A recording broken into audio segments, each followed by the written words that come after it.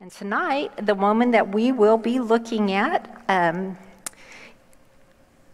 is found in 3 of the Gospels, but she is not mentioned by name, but rather as the woman with an issue of blood for 12 years. Now, the Bible could have said there was a woman with an issue she had been struggling with for 12 years. As in the case of Paul's issue, we read about in 2 Corinthians, Paul talking about what he calls his thorn in the flesh, which was actually better described in the original language as this tent stake within me.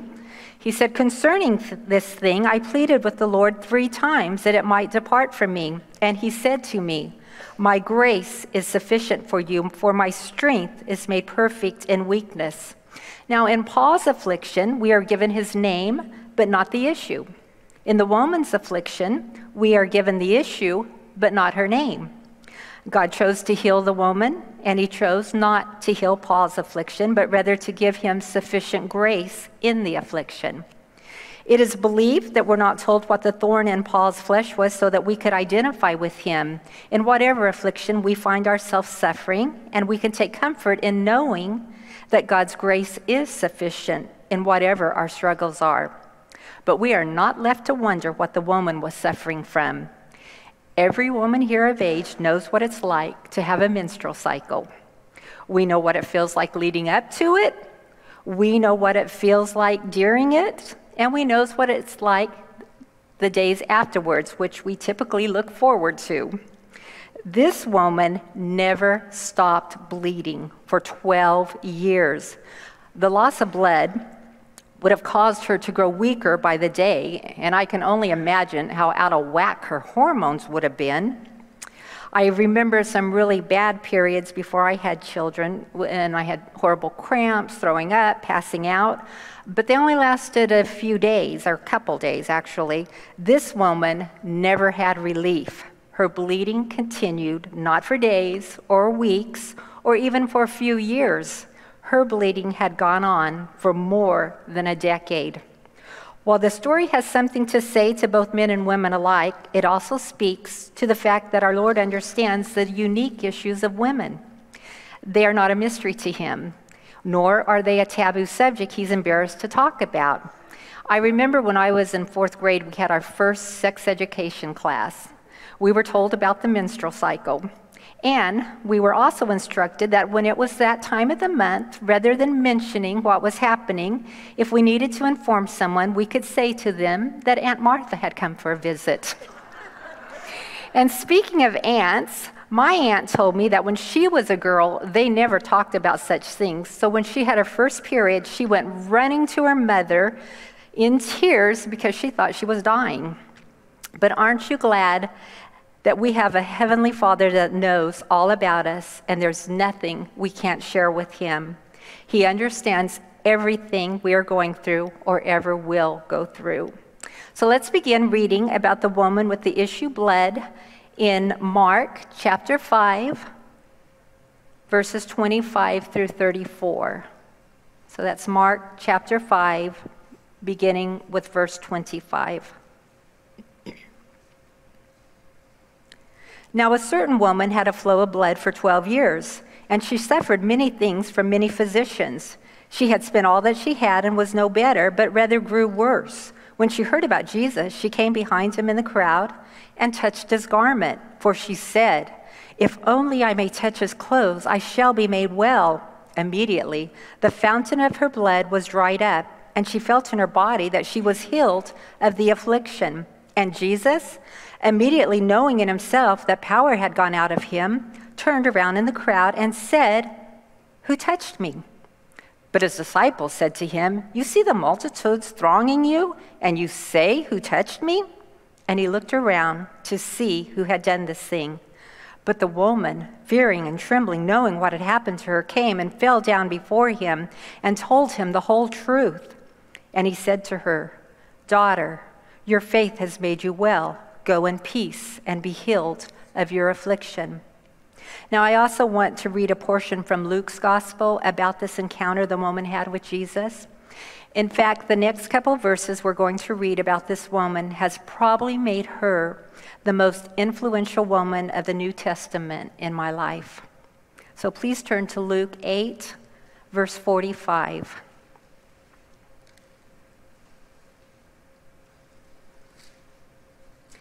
And Jesus said, "Who touched me?"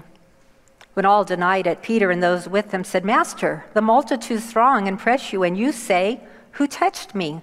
But Jesus said, "Somebody touched me, for I perceive power going out from me." Now, several years ago, as I read this story, the Lord began speaking to my heart and teaching me the difference of being among the multitudes that follow and throng Jesus and the woman who reached out and touched Jesus and received power coming from him. From that time on, my prayer has been that I would not be one that brushes up against Jesus as he passes by, but that I would reach out and touch him so that I would know him as she knew him. And also because during some times of brokenness in my life, the Lord has ministered to me through an old hymn that always brought me encouragement and reminds me of this woman. And the words to that song are, "Let me touch him, let me touch Jesus. Let me touch him as he passes by. So when I shall reach out to others, they shall know him, they shall live and not die." Just to be his hand extended, reaching out to the oppressed. Let me touch him, let me touch Jesus, so that others might know and be blessed. I was straying so far from Jesus. I was lonely, had no peace from within. Then the hand of my Savior touched me. Now I'm reaching to others in sin. Let me touch him. Let me touch Jesus. And to have a better understanding of what it meant for this woman to touch Jesus as he walked among the multitudes, we have to look at the Mosaic law concerning her issue of blood. Leviticus 15, verses 25 through 27 tells us, if a woman has a flow of blood for many days that is unrelated to her menstrual period, or if the blood continues beyond the normal period, she is ceremonially unclean, as during her menstrual period. The woman will be unclean as long as the discharge continues. Any bed she lies on and any object she sits on during that time will be unclean, just as during her normal menstrual period. If any of you touch these things, you will be ceremonially unclean. You must wash your clothes and bathe yourself in water, and you will remain unclean until evening. So this woman was ostracized from society. Not only was she considered unclean, anyone who came into contact with her would have become ceremonially unclean. It had been years since she was allowed to go to the temple, invited to a home, able to hug her friends or family. We may better understand it as she was living in quarantine for 12 years, sick and alone. She was known as the woman with the issue of blood. This had become her identity.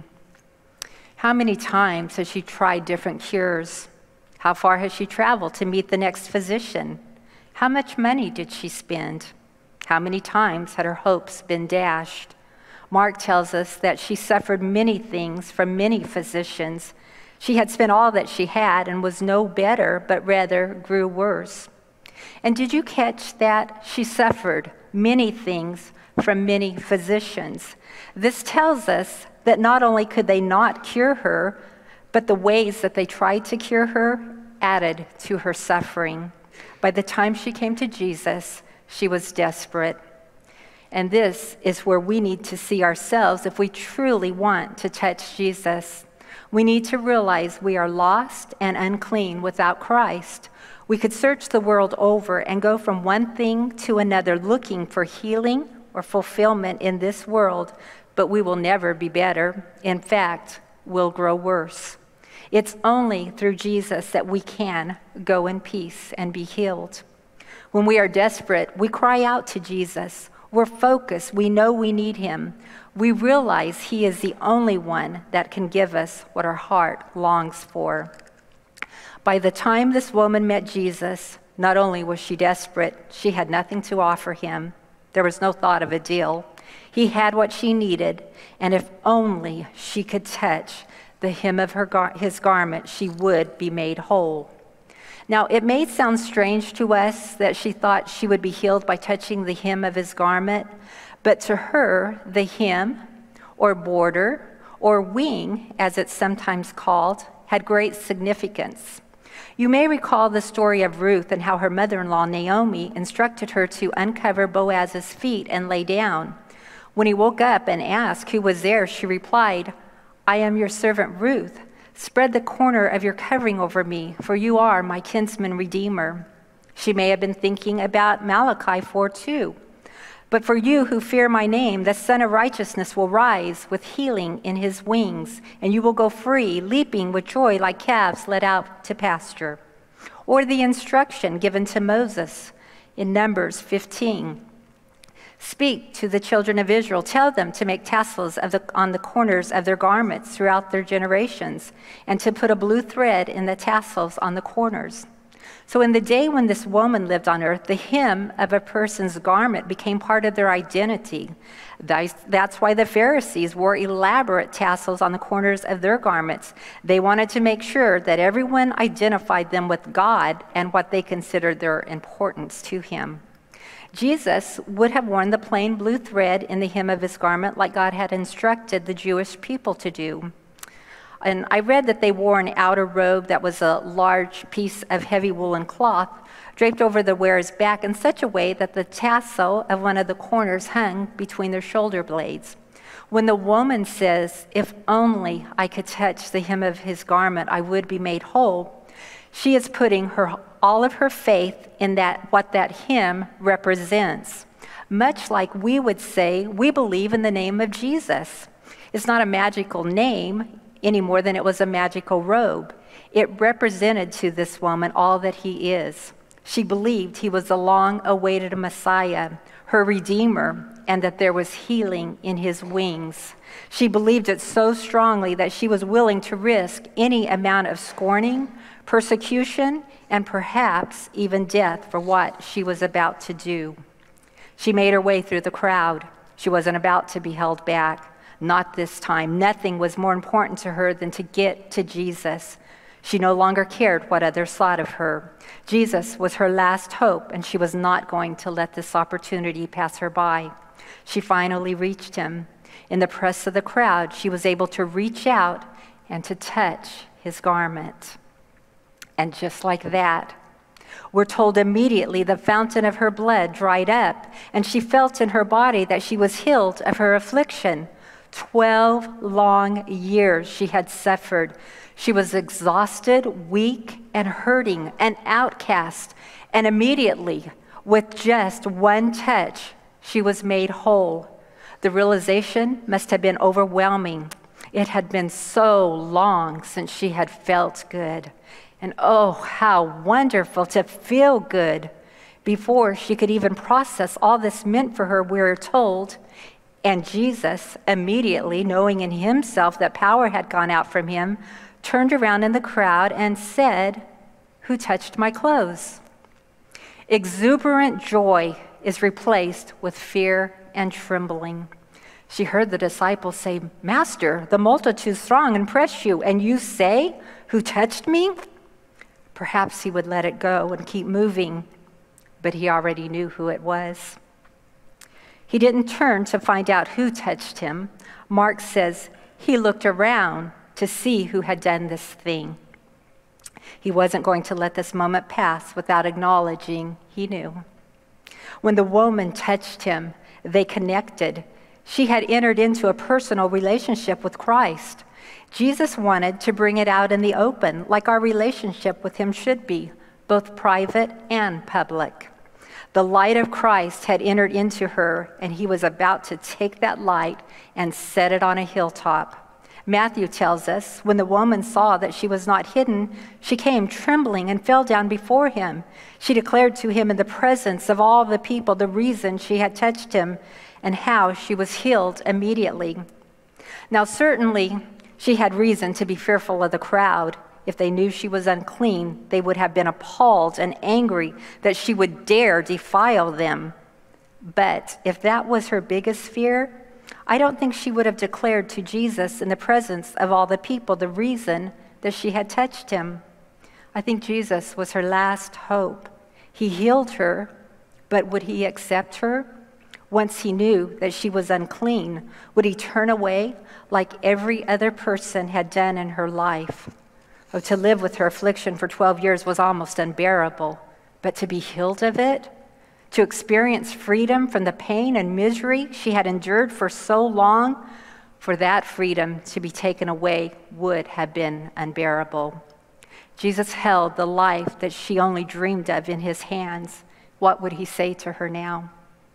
Picture Jesus waiting for her to look up at him with her tear-stained eyes. She sees his face and hears his voice. The first word out of Jesus' mouth is, "Daughter." This is a hallelujah moment. Daughter. What a wonderful word, rich in meaning. She had reached out to identify with Jesus, and he had accepted her as one of his own. No longer an outcast, a daughter with all the rights and privileges the name suggests.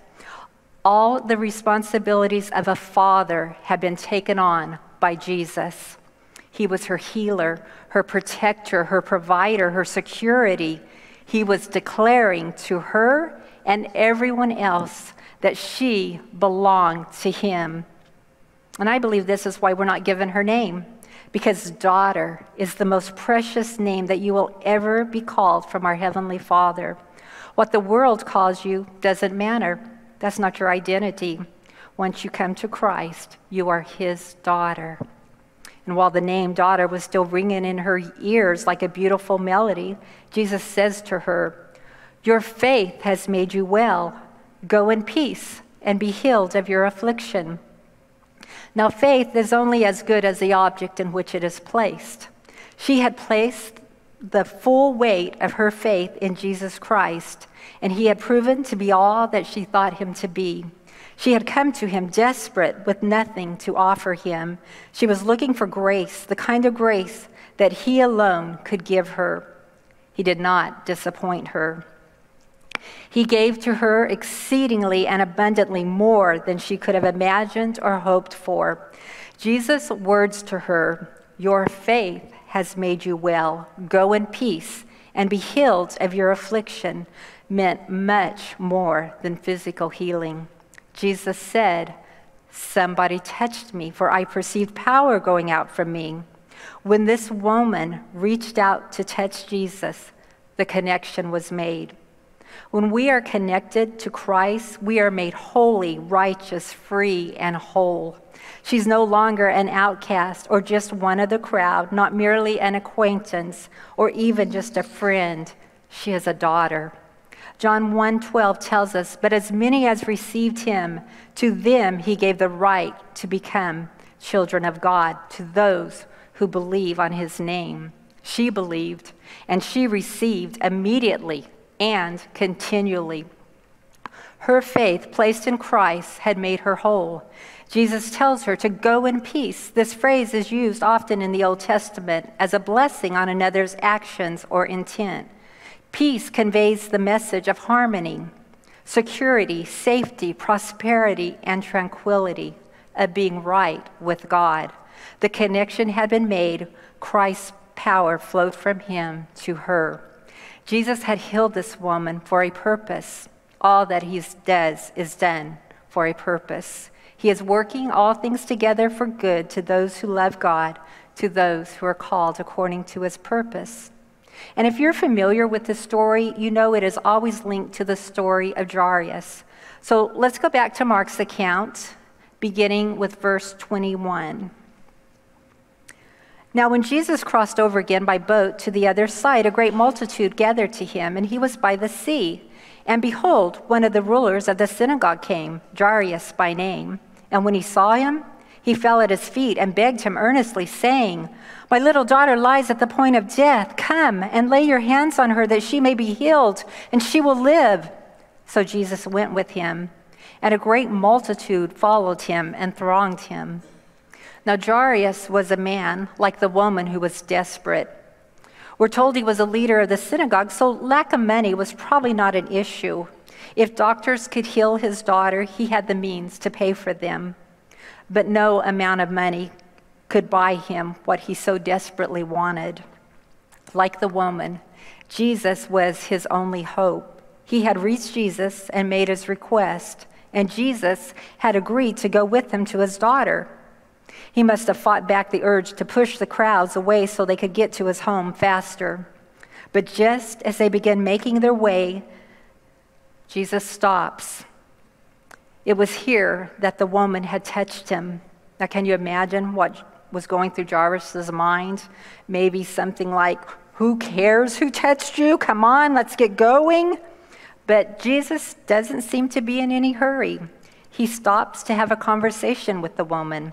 Verse 35 tells us, while he was speaking, some came from the ruler of the synagogue's house and said, "Your daughter is dead.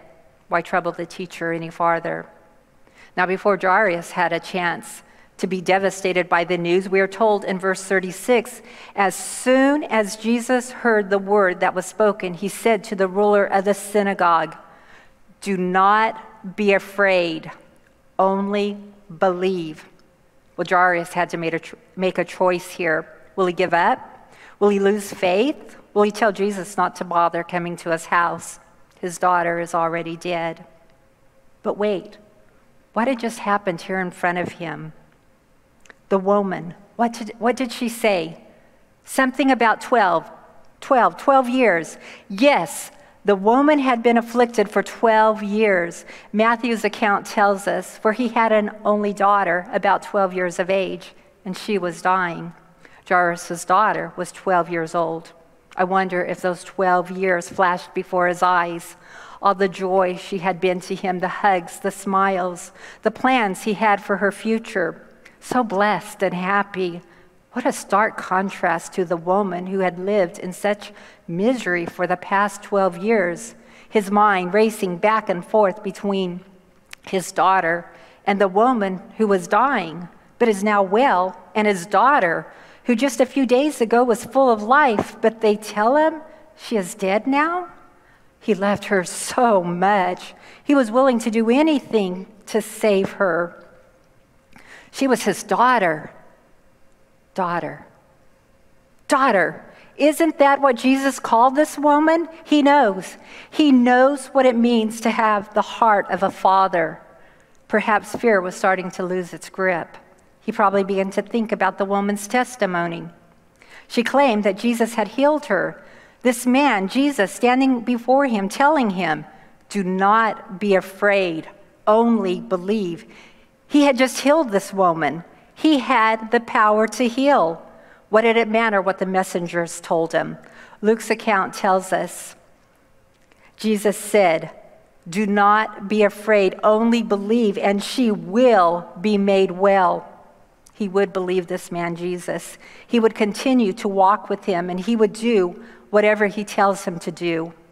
All Jairus' hope was tied up in Jesus. He would abide with him and trust that he would do whatever he said he would do. So they continued on their way. Luke 8:50, when Jesus came into the house, he permitted no one to go in except for Peter, James, and John, and the father and mother of the girl. Now all wept and mourned for her. But Jesus said, "Do not weep, she's not dead, but sleeping." And they ridiculed him, knowing that she was dead. But he put them all outside, took her by the hand, and called, saying, "Little girl, arise." And then her spirit returned, and she arose immediately. Jesus did what he said he would do. Jesus always does what he says he will do. And what he does is always with our best interests at heart. When Jesus asked who touched him, it was not to shame or accuse the woman. All his intentions for her was for good. He wanted to bless her, and he wanted to bless others through her. When he stopped on the way to Jairus' house, it wasn't because he was insensitive to Jairus' desperation to get back to his daughter.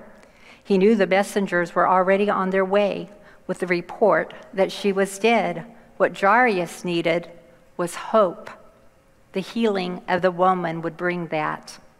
How different the story would have been if he would have let his doubts and fears turn him away from Jesus. But he didn't. He continued with Jesus, even though the situation seemed hopeless. And think about John the Baptist as he sat in prison about to be beheaded. He would have remembered the day recorded for us in John chapter 1, verses 29 through 34. The next day, John saw Jesus coming toward him and said, "Behold, the Lamb of God who takes away the sin of the world. This is he of whom I said, after me comes a man who is preferred before me. I did not know him, for he was before me. I did not know him, but that he should be revealed to Israel. Therefore I came baptizing with water." And John bore witness, saying, "I saw the Spirit descending from heaven like a dove, and he remained upon him. But he who sent me to baptize with water said to me, upon whom you see the Spirit descending and remaining on him, this is he who baptizes with the Holy Spirit. And I have seen and I have testified that this is the Son of God." John was so sure on that day. But as he sat in prison, some doubts began to arise. Instead of nursing his doubts or stuffing them inside by trying to pretend he didn't have any, he demonstrates to us what we should do when doubts arise. He went to Jesus. He wanted to hear what Jesus would say to him. Luke 7:19 tells us, "And John, calling 2 of his disciples to him, sent them to Jesus, saying, 'Are you the coming one, or do we look for another?' When the men had come to him, they said, 'John the Baptist has sent us to you, saying, Are you the coming one, or do we look for another?' And that very hour he cured many infirmities, afflictions, and evil spirits, and to many blind he gave sight. Jesus answered and said to them, 'Go and tell John the things that you have seen and heard, that the blind see, the lame walk, lepers are cleansed, the deaf hear, the dead are raised, the poor have the gospel preached to them, and blessed is he who is not offended because of me.'" John loved Jesus, and Jesus loved John, but that didn't stop doubts from creeping into his thoughts while he was imprisoned unjustly, facing a death sentence. He needed assurance, and he knew where to go for it. Jesus gave John the assurance he needed by providing the testimonies of others. He said to the messengers, "Go and tell John the things you have seen and heard." What Jesus had just demonstrated to them was what John knew to be true of the promised Messiah. Jesus was fulfilling the prophecies about himself, and these messengers became witnesses. The assurance that Jesus brought to John wasn't that everything would be all right. In fact, he was never released from prison, and shortly after this, John was beheaded. The assurance that Jesus gave to John was, "Yes, I am who you believe me to be." And who John believed Jesus to be was worth dying for. And Paul, he didn't receive physical healing, but he came to see his thorn in his side as a blessing. He said, "Therefore, most gladly, I will rather boast in my infirmities, that the power of Christ may rest upon me. Therefore, I take pleasure in my infirmities, in reproaches, in needs, in persecutions, in distresses, for Christ's sake. For when I am weak, then I am strong." Those that touch Jesus receive power from him. They become a witness for him, a light on a hill for all to see. Some are healed and some are not, but all receive power. They are connected to the source of power, which is Jesus. They are abiding in the vine, as described in the Gospel of John 15:5. "I am the vine, you are the branches. He who abides in me, and I in him, bears much fruit, for without me you can do nothing." Those that abide in the vine don't run back to the vine when they need a touch from the Lord. They stay connected. They seek him out daily. They are always aware of his presence. They long for his touch continually. They rely on his strength, knowing they have no strength aside from what he gives. And this is the lesson I have learned and I'm learning from the woman with the issue of blood. There's a difference in being in the crowd and brushing up against Jesus in the shuffle of life, and those who want to touch him, to know him, and to receive power from him. Yes, the woman did receive physical healing, but I believe it was the healer, not the healing, that changed her life. If she had walked away and spent the rest of her life with an issue of blood, I believe the word daughter would have still rang in her ear like a sweet melody. She had met the healer. The healing was secondary. David McCaslin from Our Daily Bread said, "If we only want something Jesus can do for us, our relationship with him will be limited. When we want Jesus himself, he brings completeness to our lives. Christ wants first and foremost to make us whole." So how do we touch Jesus? Well, like the woman, we recognize our need for him. If we are trying to fulfill our lives with things of this world that oppose the things of God, we will never find lasting satisfaction. This world will take all that we have and leave us worse off. Christ is the only one who can meet our deepest need. Like the woman, we can't let anything stand in the way of reaching Christ. She didn't let her infirmities, her weakness, what others thought of her, or possible persecution stop her. And this can apply to anything that God is calling you to do. And it may mean a complete change in your life, or it may simply be getting into the routine of a morning devotional time.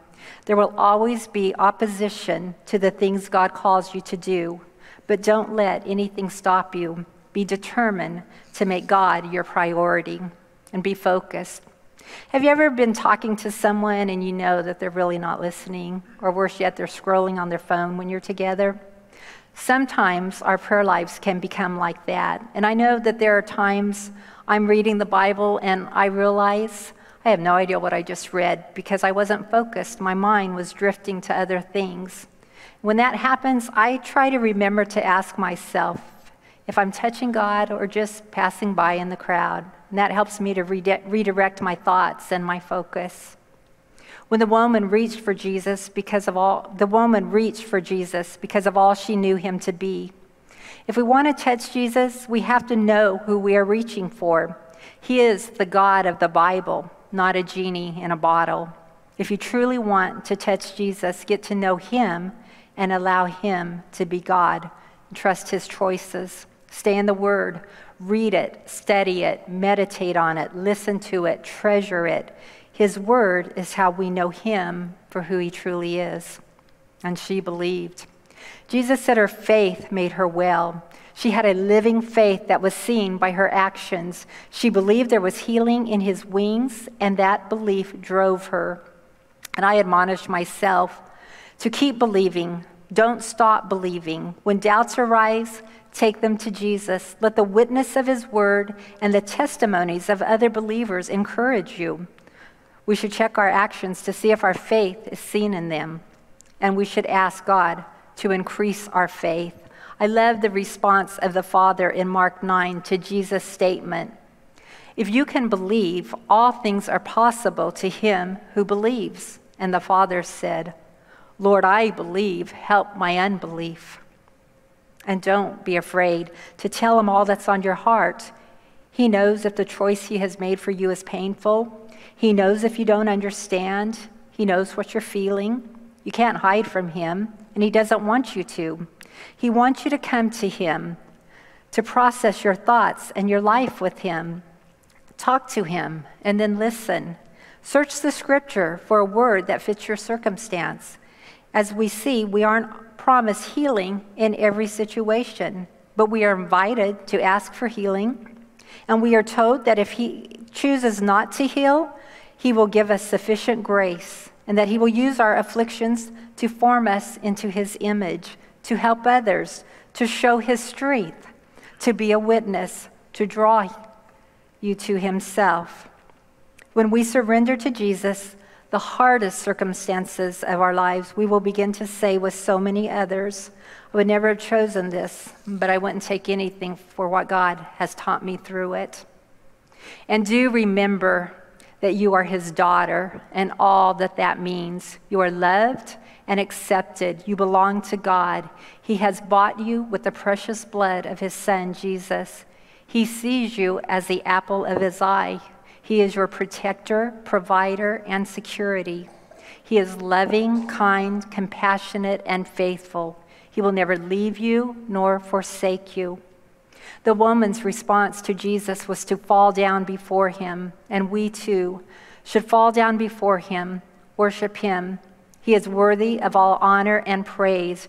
Recognize his holiness, his majesty, his sovereignty. Acknowledge that his thoughts are not our thoughts, neither are his ways our ways. He is superior in all his ways. Delight yourself in the Lord. Rejoice in the abundant, overflowing, unconditional, never-ending love he has for you. Well, these are a few of the reasons that this woman has been influential in my life. And a couple weeks ago, while Karen was teaching, she said she was challenged as a young Christian when Raw Reese said, "You are as close to the Lord as you want to be." And I've asked Trinity to sing a couple songs in order to give us an opportunity to ask ourselves, how close do I want to be to Jesus? Am I touching him, always reaching toward him, receiving his power to live for him? Or have I been content in being in the crowd, going along, brushing against him occasionally, a life that is not marked by his power and what he wants to do through me?